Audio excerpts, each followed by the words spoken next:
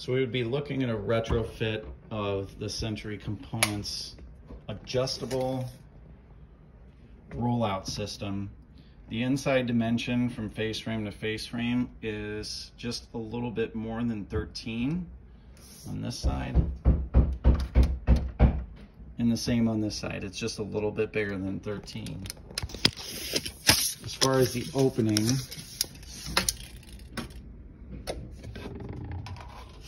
that's from the bottom face frame up. It's just a little more than 54.5. So what you'd be looking at is a side-by-side adjustable rollout system here. And then you have the same opening width on this upper section here, but the opening is 21.5 vertically for something to do in here. I'm not quite sure what we would do in here yet. But that would take care of the retrofit on this unit.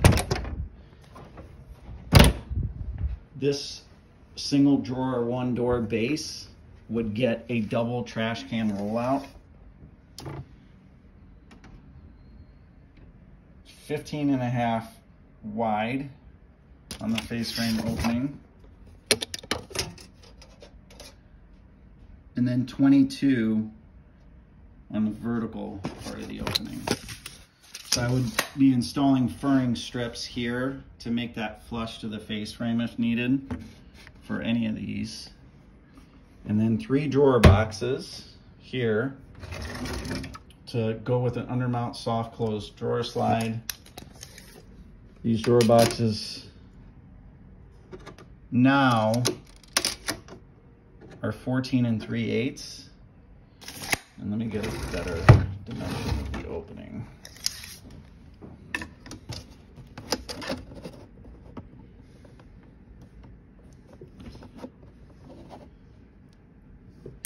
You got a 15.5 inch opening on these as well.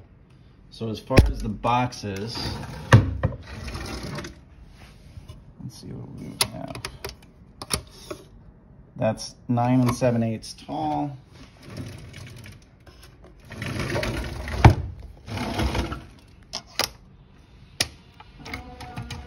And then that's a 4-inch box. This should be the same. 4-inch box, 4-inch box. And we would keep the drawer fronts on.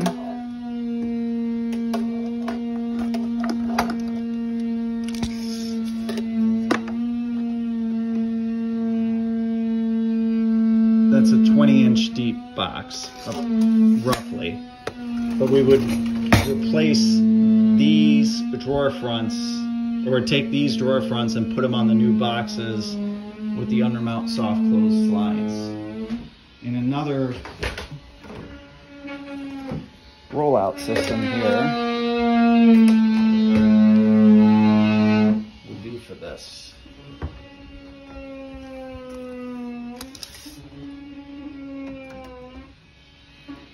That's a 20.5 inch opening.